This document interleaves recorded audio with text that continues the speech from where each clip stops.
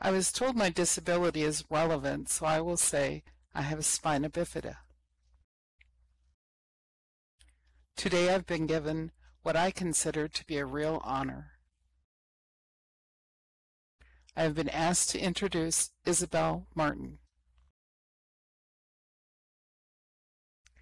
Isabelle is a truly remarkable individual that has my admiration.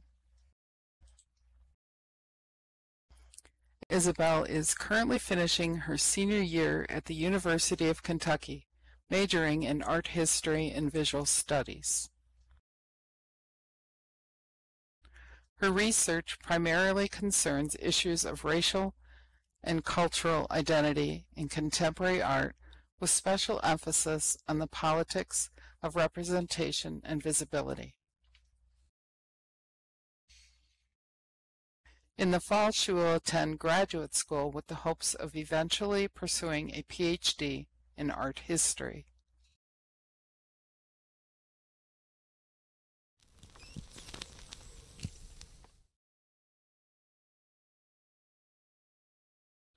Her talk today is titled Visions of Infinity, Singularity, Proliferation, and Transcendence in Yayoi Kusama's Infinity Mirror Rooms. The subject of her talk is Japanese contemporary artist Yayoi Kusama. Kusama has long suffered from cenesthopathy,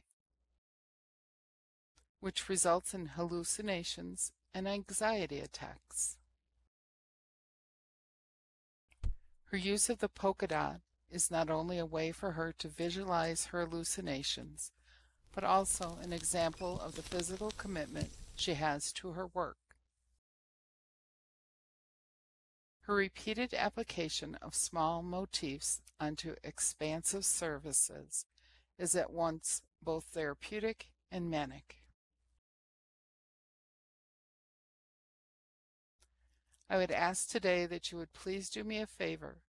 Please refrain from using local chat or voice during the presentation. Helping me today translating my Australian to English is Sue Ellen Mahogany, whom I wish to thank as well.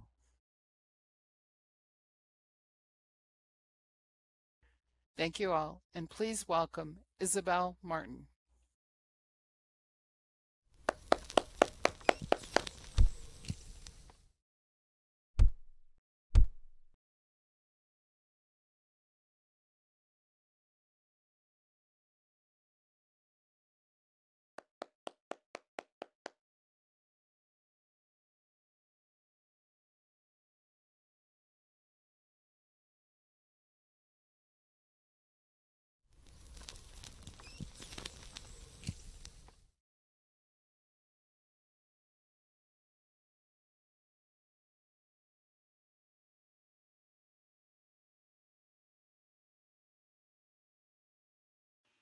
Okay, thank you, Betty, for that very sweet introduction. As I said, I'm so excited to be here. And as Betty mentioned, my talk today is titled Visions of Infinity, Singularity, Proliferation, and Transcendence in Yayoi Kusama's Infinity Mirror Rooms.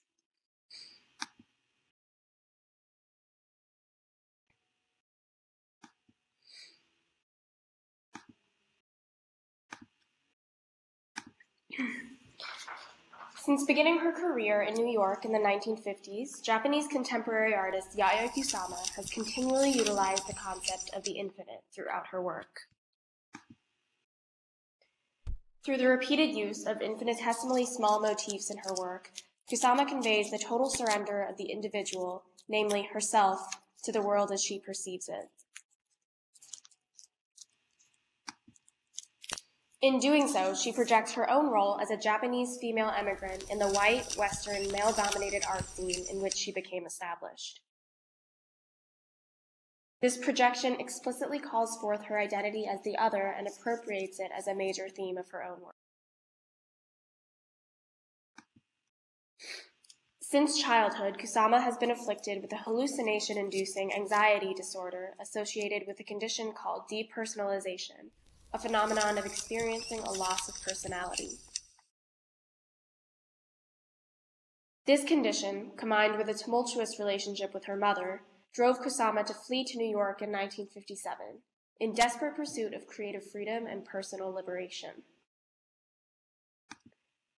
She did find success, though it cost her time, sleeplessness, and even starvation, in a city she described as, in every way, a fierce and violent place, increasing and intensifying her neurosis.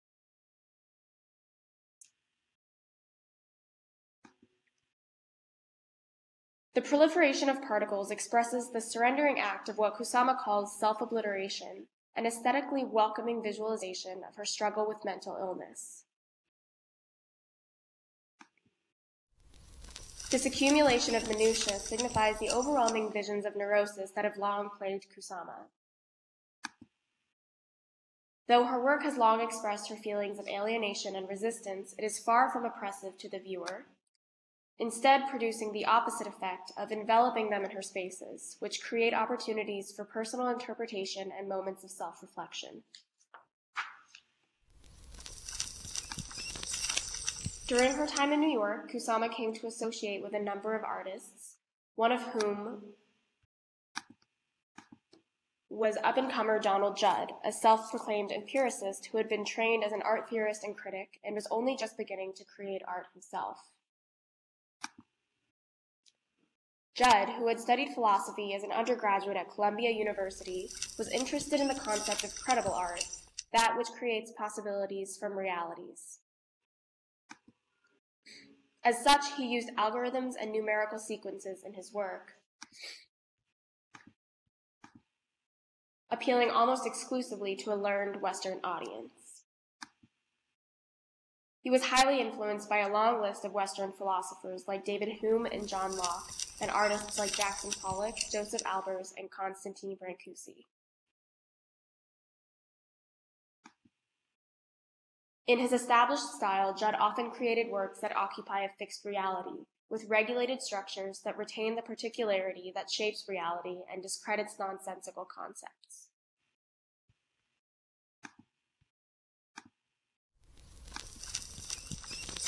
Kusama and Judd, who passed away in 1994, entered the art scene at the same time and even spent several years as neighbors, developing a close and at times intimate relationship. The two shared their early endeavors as artists, supporting and influencing one another.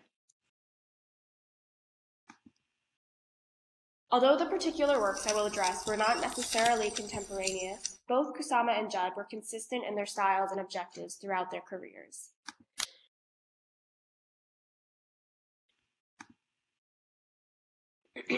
Examining Kusama's infinity room installations and Judd's sculptural and three-dimensional work reveals a relational model outlined in philosophers Gilles Deleuze and Felix Guattari's theory of the minor. First addressed in 1975, the theory of the minor expresses the idea that within a major system, there is a minor figure utilizing the same expressive elements put forth by the major. However, these elements are in a displaced or altered context without standards or regulations. The minor, according to Deleuze and Guattari, moves away from the attempt to offer itself as a sort of official language in favor of emphasizing oppressed qualities. The minor is identified by three foundational characteristics. First, it must deterritorialize. Second, it is always political. And third, it is always collective. The fact that Kusama was on the scene during the development of movements like late surrealism, pop art, and minimalism, and subscribed to none of them, attests to the minor artist's quality of existing simultaneously within and outside of the dominant system. In their respective styles and objectives, it is clear that Kusama was a minor artist, as an outsider Japanese female artist in a masculine Western environment of New York in the 1960s.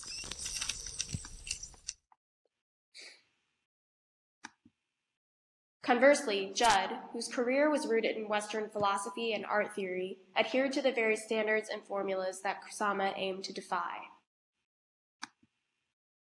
In doing so, he represents the major, dominant system and the movement within which Kusama's minor art practice operates.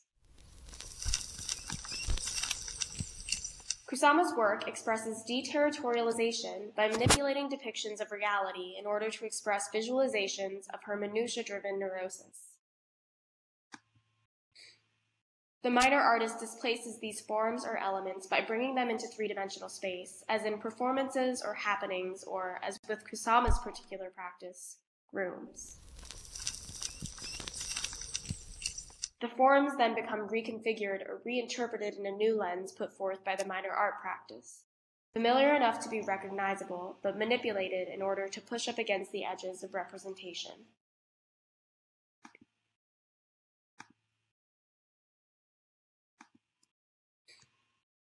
Kusama's 2002 installation, Obliteration Room, elucidates this notion of manipulating existing forms. An ostensibly average room, furnished domestically with an assortment of chairs and tables and decorated with vases and flowers, is made canvas with one simple but staggering detail: the stark whiteness of absolutely everything in.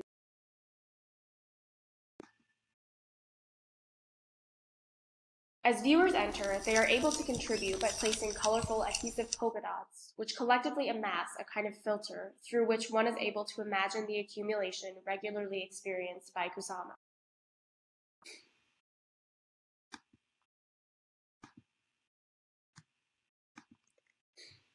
The 2000 installation, I'm Here But Nothing, similarly expresses this realm of reality made slightly unrecognizable by the proliferation of colorful dots. The setting resembles a typical home, but Kusama's use of light and glow-in-the-dark particles evokes a more hallucinatory and uncanny environment, causing the viewer to struggle to feel at home in an otherwise familiar place.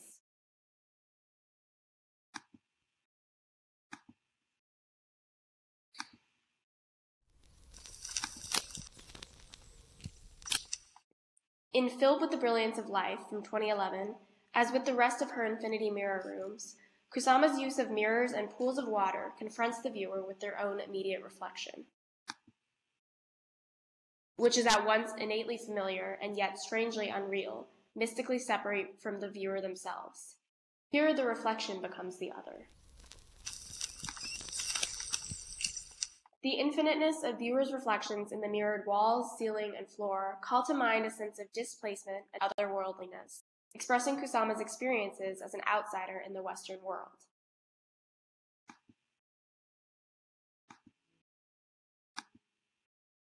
Conversely, Judd's creation of inhabitable space acknowledges and in fact emphasizes the existing world. In Untitled DSS 221 from 1970, a room installation seen here at the Leo Castelli Gallery in New York, Judd refrains from presenting a deliberate expression of reality. 18 slabs of galvanized iron are set up around three sides of the room, the material evoking the aesthetics of industrialization.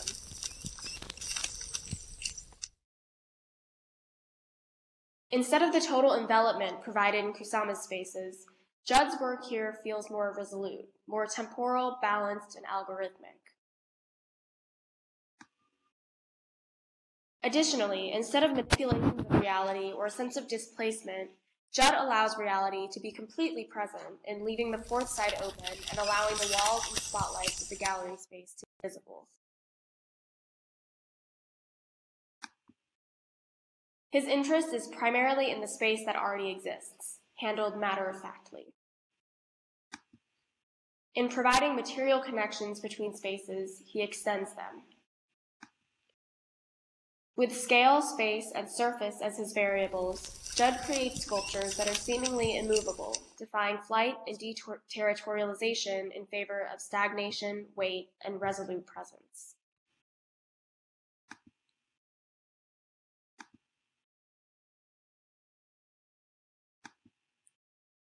The second characteristic of the minor is that it is always political. Its politics, which are not necessarily bureaucratic, call into question the power dynamics between the dominant and resistant, and according to art historian Simon O'Sullivan, they connect art to the wider social milieu.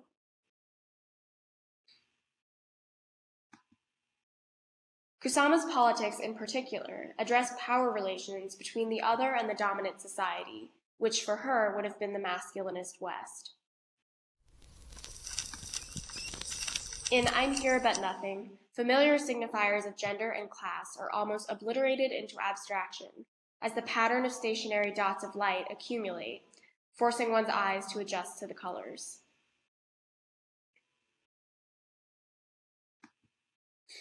Even the title evokes a sense of suppression to the point of invisibility.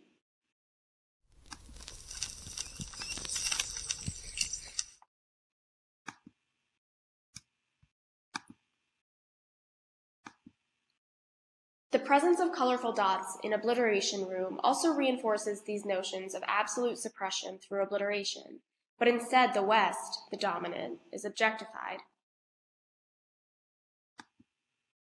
Again, the installation begins with the caricature of a room where everything is completely white, a signifier of the West.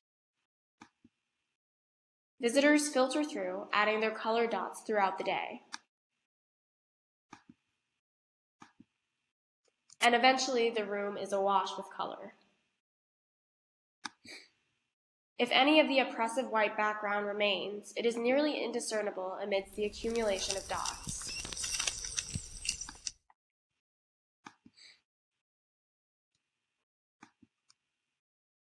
In continually refusing to subscribe to one artistic style, Kusama has instead committed herself to the polka-dot, thus ensuring that her work refrains from being associated with and confined to a larger program or artistic intention.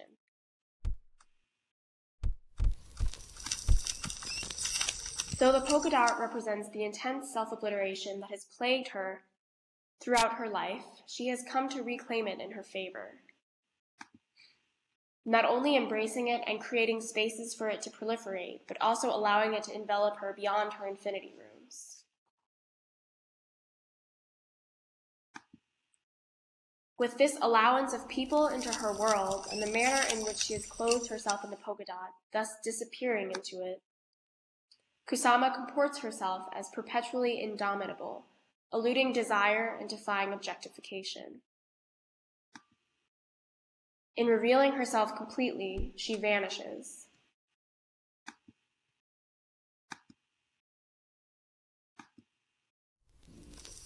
Judd, who created works that he believed had political implications, tended to respond more to institutional politics.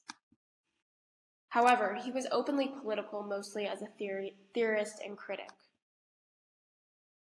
While his sculptural art championed local order, it refrained from coinciding completely with his political views, as he did not believe art to be a viable platform for potential social change. He expressed that any art that strongly advocated a political agenda risked becoming illustration, instead of being an attitude stated directly.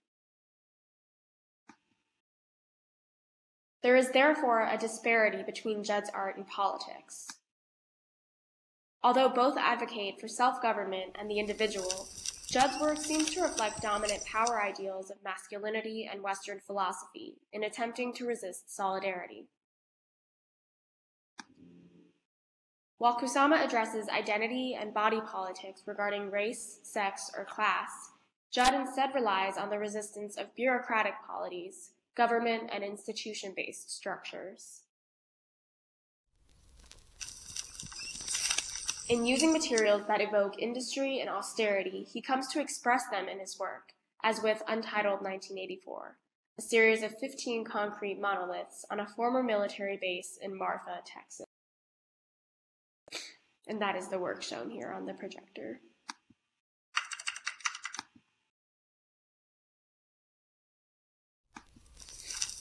The final characteristic of the minor is that it is collective.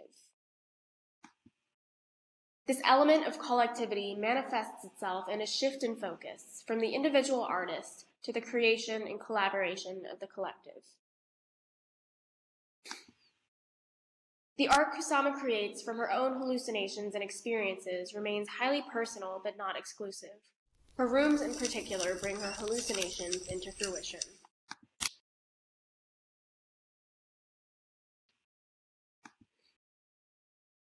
But by inciting opportunities for participation and reflection, she refrains from alienating her viewers. In exploring her own infinitesimally small life, she hopes to unearth truths that can be projected onto others' lives, as people, like polka-dots, cannot stay alone. Viewers' ability to contribute to the proliferation of polka-dots in Obliteration Room creates a sense of collectivity through interacting directly with the installation.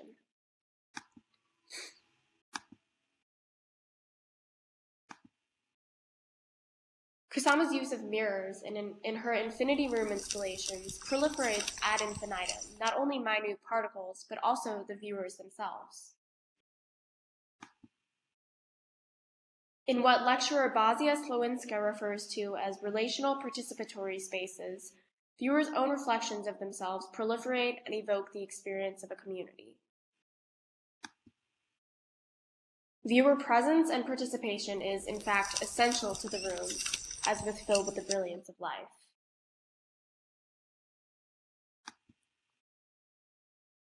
Slowinska writes that the insertion of subjects into sculptural environments and installations activates the political dimension of Kusama's art.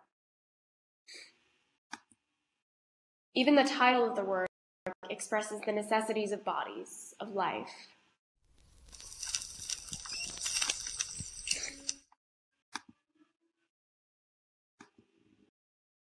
However, Judd's work provides a contrast to the collective in that it is external. His work is mainly comprised of solid, massive, minimalist structures that are stationary and reflect masculine or dominant ideas.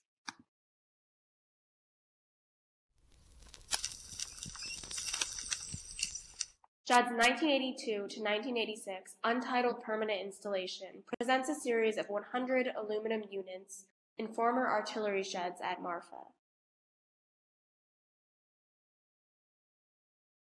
Each unit's reflective aluminum exterior and dimensions are identical. Though they evoke a sense of proliferation, their resoluteness and reflectivity create feelings of exclusion and control.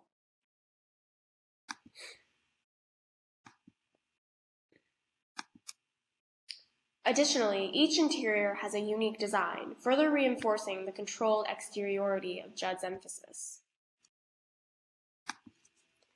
The persistent square calls to mind industrial and military austerity, inherently oppressive and intolerant of transcendence.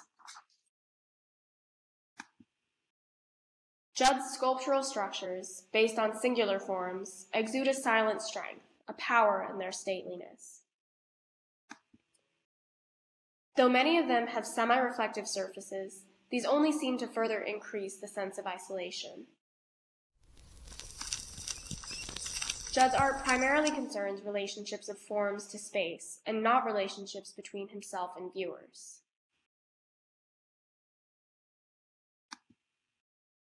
Far from attempting to establish solidarity between minor groups, Judd was politically interested in decentralization and localized self-government.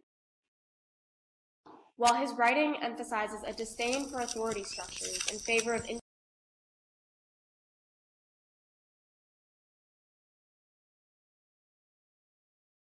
individual power, his work expresses a standardized impersonality that evokes this very sense.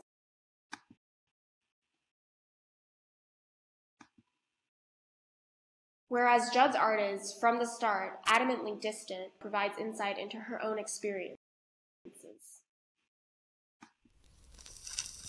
Her representations and manipulations using proliferations of dots parallel her encounters with emigration, transcendence, and oppression by both the major Western environment and her own hallucinations.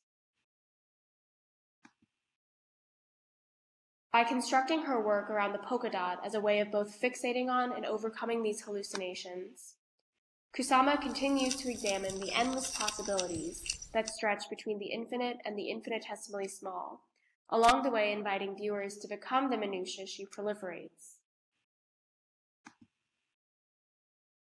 Her Infinity Rooms explore the politics of her own identity as a non-Western female, a minority, and a minor artist.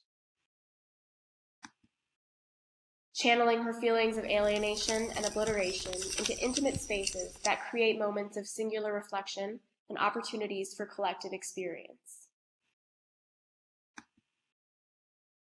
Circumventing the various art movements that have developed during her career, Kusama retains a prominent place within major history while still remaining on the outside, a single particle among billions. Thank you very much.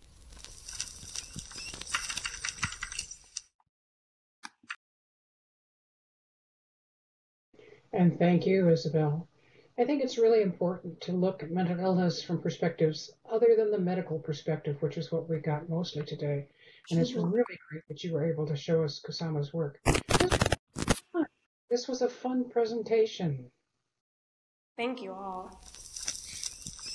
And there says some art with dots on most paintings is called pointillism. That's right. This isn't pointillism, though, is it? It's not.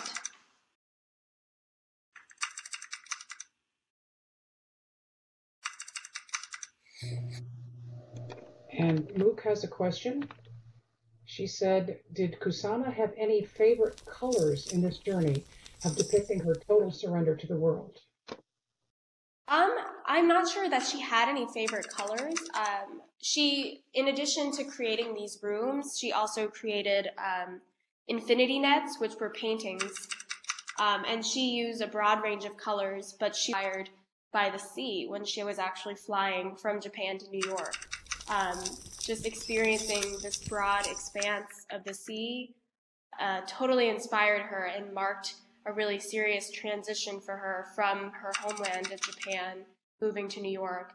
And so that sort of soft blue appeared in one of her first infinity nets and really sort of started this whole series.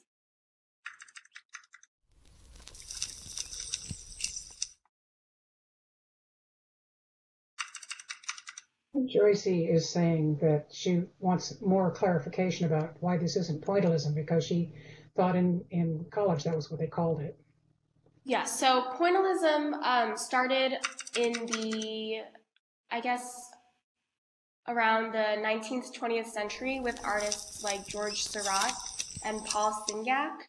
And pointillism is really characterized by figural representation, so it's people, landscapes, seas, but they are painted in the style with dots, whereas Kusama's work is more abstract, and there are no figures, there are no representations. And actually, in her paintings, you can see dots, but the way she creates them is by painting lines that reveal negative space, so they really become nets. And that for her is also a therapeutic practice.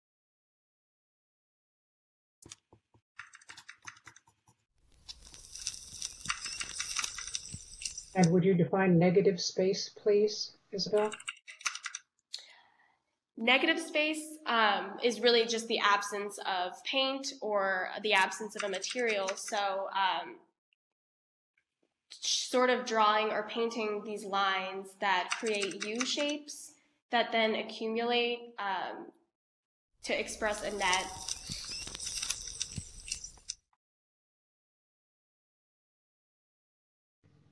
James has a compliment for you. He says, thank you. As a relatively non-visual person, he says he's never really understood much about art, and you are an excellent teacher.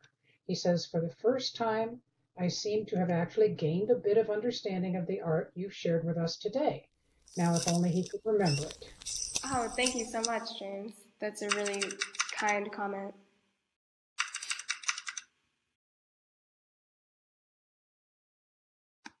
Now, Ice Guy says the funny thing to her is that Judd's art seemed devoid of emotion, very mathematical and logical, where Kusama's seems very emotional.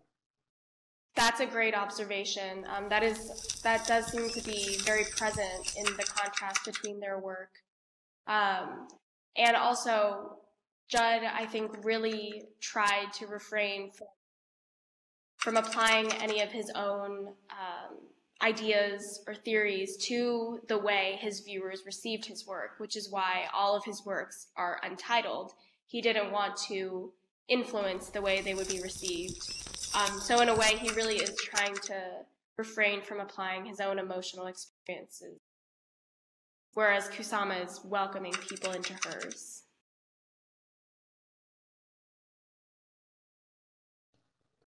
Now, Mook had an observation that you may want to reflect on.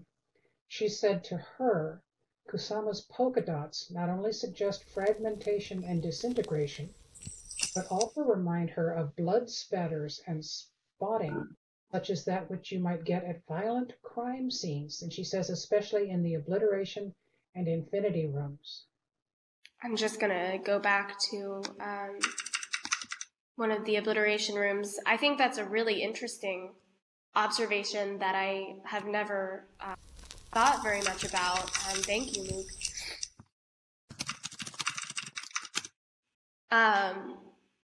There is definitely a feeling of discomfort and sometimes even violence that comes with some of Kusama's earlier work, especially when she first arrives in New York. As I mentioned, it was very difficult for her to become acclimated with the New York art environment and the city itself, as I'm sure anyone who's been to New York can attest to, is very fast-paced and can often be really oppressive.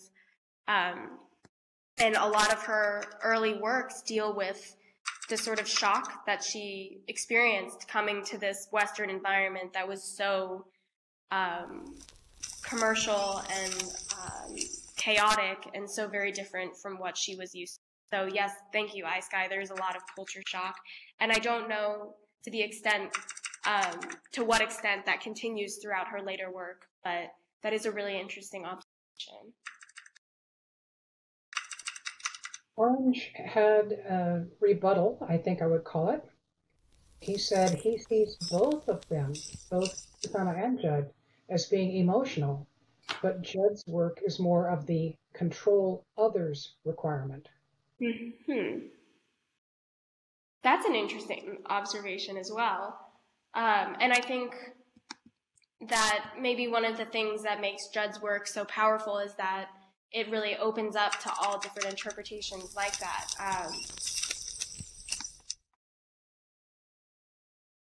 I think definitely with some of those works that take up almost all of the space that you're in, it can seem very oppressive and very controlling.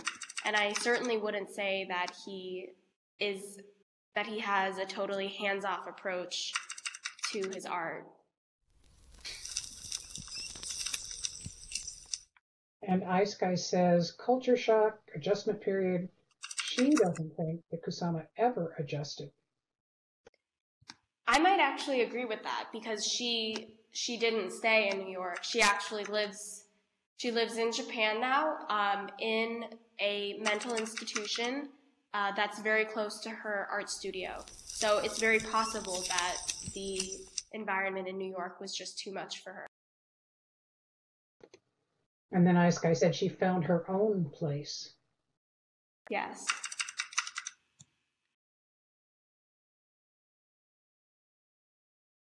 And Orange says, I think perhaps it's more the splattering of ideas against the background of her experience. Interesting. I like that.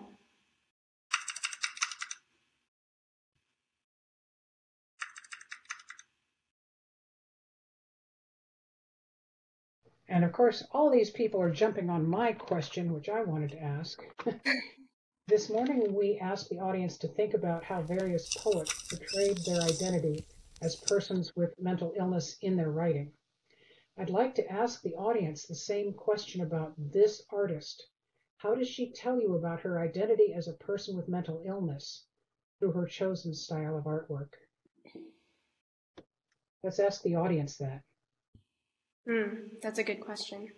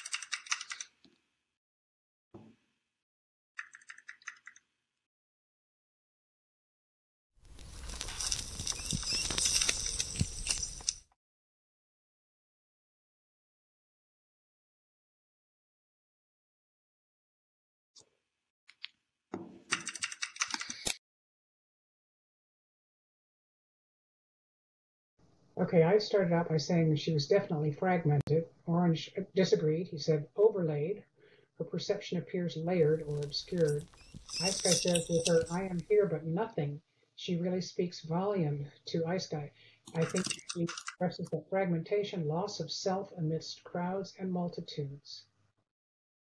Sue Ellen says, I think she's letting people enter her own world by allowing them to create with the dots they add, giving a bit of their own lives into hers without actually letting them in altogether. Oh.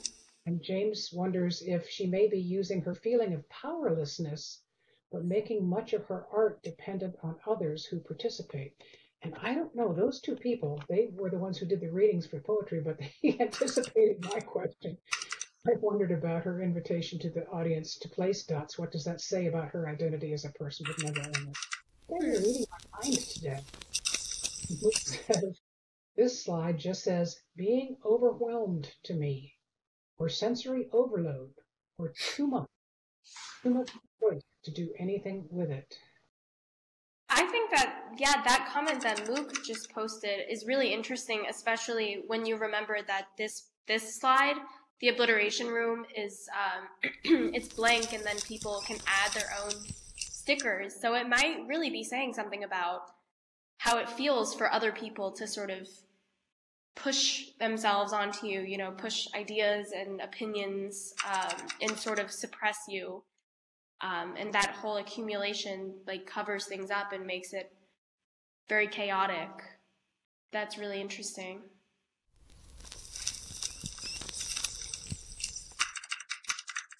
And Sun Tzu wondered, do the colors they selected have a meaning?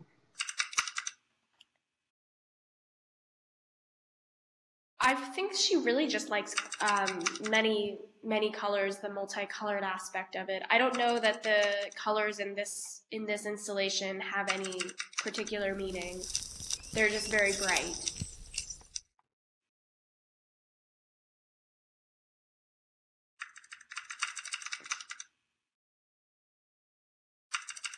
I wanted to notice us to notice where the dots are most concentrated.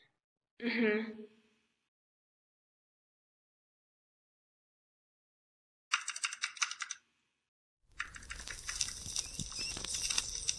They seem to be concentrated sort of adult level, standing level.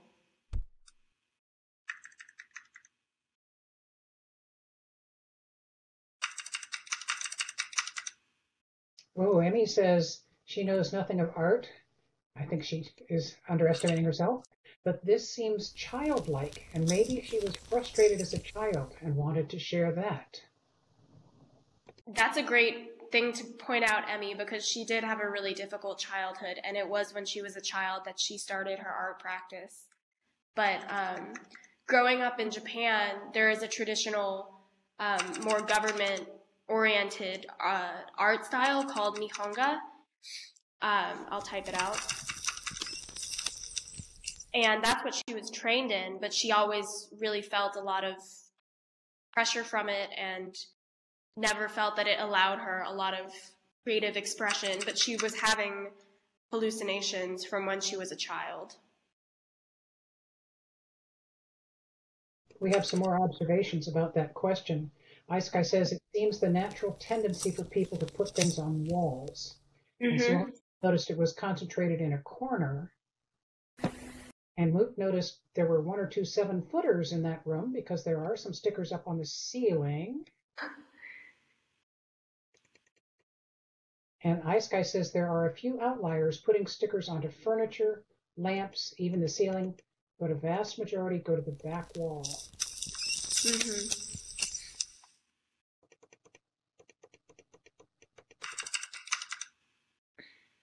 And BET says, I feel sorrow.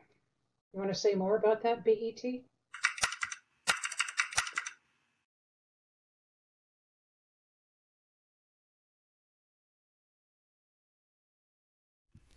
While BET is typing, Matilda said those are the Aquarians that put them on the ceiling. And Orange said because people are more likely to paint a wall than paint furniture. Right.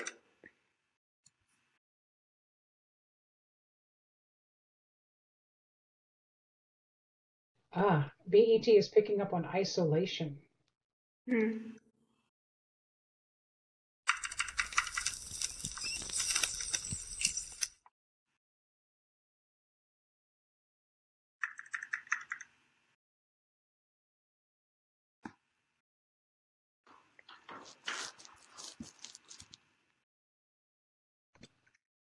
Isabelle, do you have questions for us?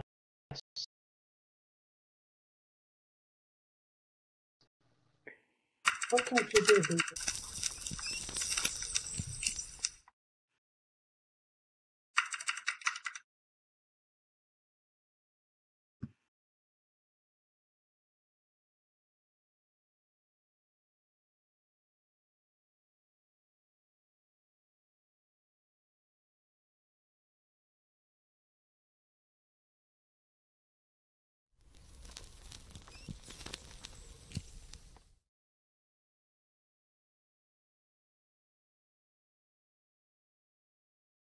I was curious if anyone has seen either of these artists' work before in pictures or magazines or in person even.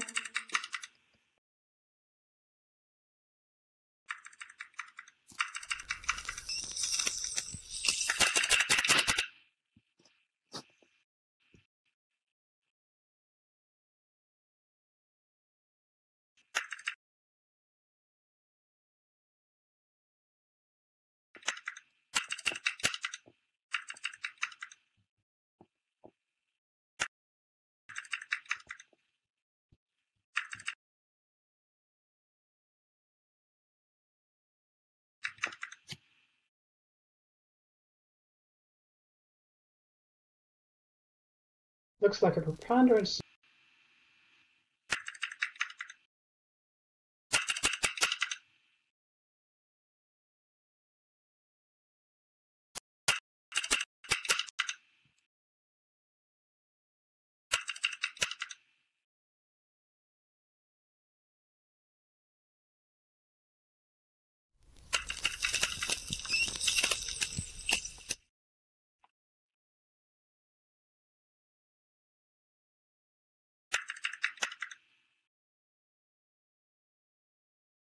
And we do have an art gallery on Cape Able Island, and that art gallery, we feature only works by artists with disabilities. And I am thinking we may need to see if we can get her to be exhibited there. And if anybody wants to visit it. That would be really cool. Yeah, it would. We do have a branch of the R.L. Fenimore Museum right across the island from the Cape Able Art. I invite you to see that.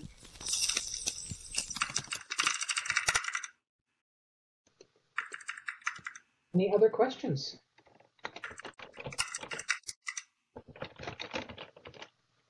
For Isabelle?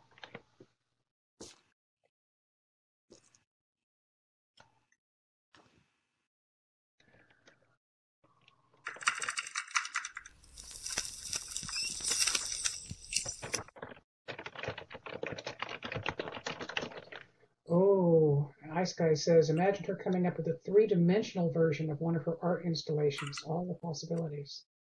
And Milo says, this would be excellent for the Second Life environment. She's glad to have been introduced to this work. And Isabel, you said, right? I have not. I have actually never seen one of her works in person, but I imagine it would be overwhelming. I imagine it would be. Because these rooms are quite small, too. But, I mean, you could walk into those rooms, right? You can. At museums, I mean, the lines are really long because people are really interested in her work. But you only get a really short amount of time in the room, about like a minute, because it's so small. James says he knows a Japanese artist. The only one he's familiar with is his brother-in-law. He had the misfortune to be confined in one of the American prison camps during World War II. His art is pottery, and James says he's blessed to have a couple of his pieces, which he uses often. That would be very special, James. Wow, yes. Well, Marcus, I agree. The room installations would be interesting as virtual reality pieces. Oh, some interesting thoughts here. Well, if the audience doesn't have more questions for Isabelle, we should probably let her go with many thanks. This was great, eye-opening. I mean, when you have an audience that not one single person has heard of your topic before, that's pretty fantastic. Yes, this is amazing.